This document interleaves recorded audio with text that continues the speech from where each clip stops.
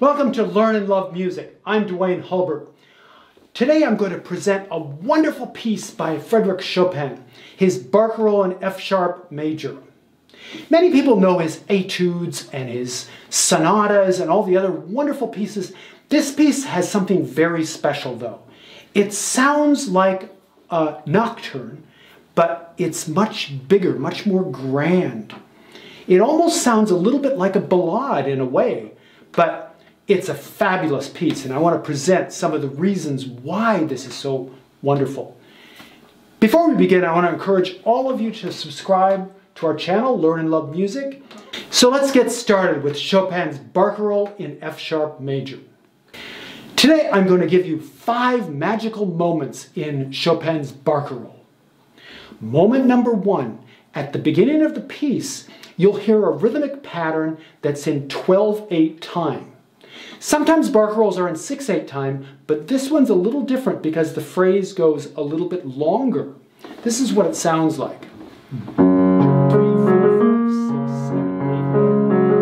And it's repeated. Then the melody comes in the right hand at that point.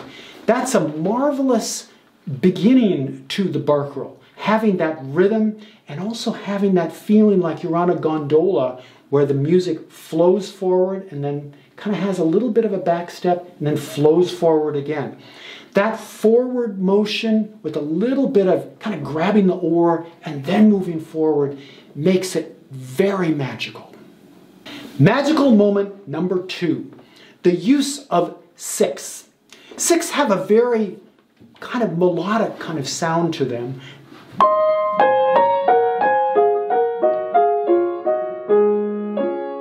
But he has it written leggero, and they're supposed to be played very fast. Many of you might remember that Chopin also wrote an etude in 6. It's kind of like that, but this one he writes that leggero marking and it kind of falls down. He also has a diminuendo through it, so it almost feels like the water is pushing over the bow of the boat and then just sort of moving away. Listen to the spot where Chopin uses 6ths.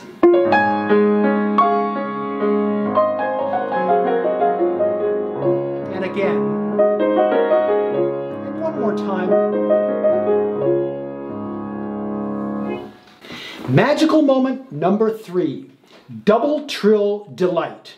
Sounds like an ice cream cone or something, but in this case, it's a marvelous passage where Chopin uses thirds. Remember we talked a little bit about etudes before. Chopin wrote an etude in thirds. It's very hard.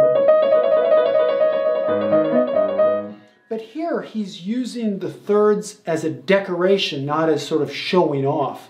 But it's a marvelous use of listening to the trill, and then suddenly you'll hear that opening theme in the bass come up underneath the trill. Here's the trill. It's a single trill and then a double.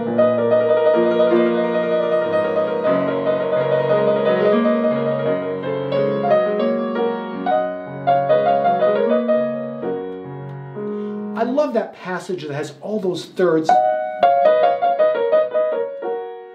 Has a very Italian flair to it. Moment number 3. Chopin goes a little bit into the dark side. He switches from C sharp, which is 7 sharps, into 3 sharps. It's A major. A major has sort of a richer kind of sound.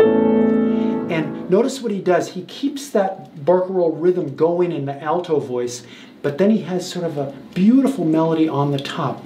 But it's very, very quiet here. Much different than some of the bigger spots earlier on. Here it is.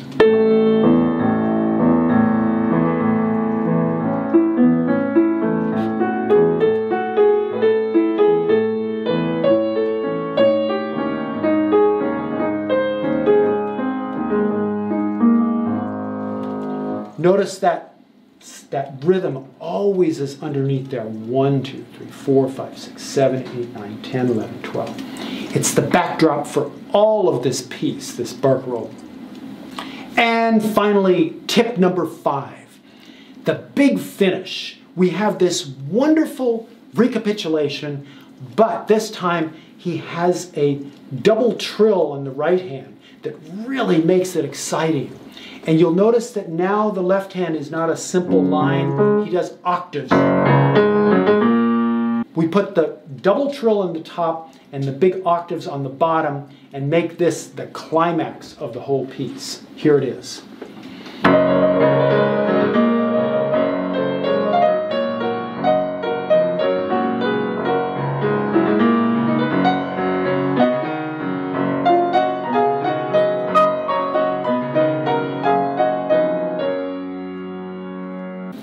So those are 5 reasons why this is such a magical piece. But I have a bonus one for you.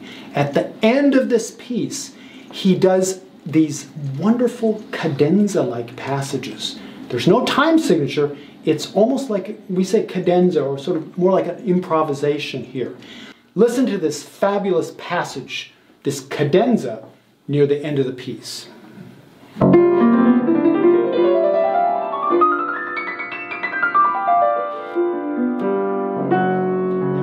The Barcarolle again. And one last cadenza.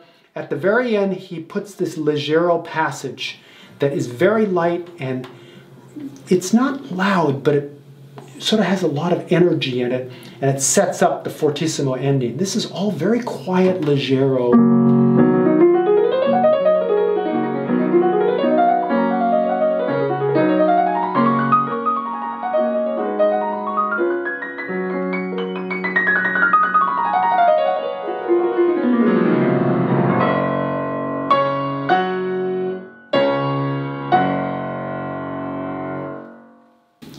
Thanks for watching Learn and Love Music.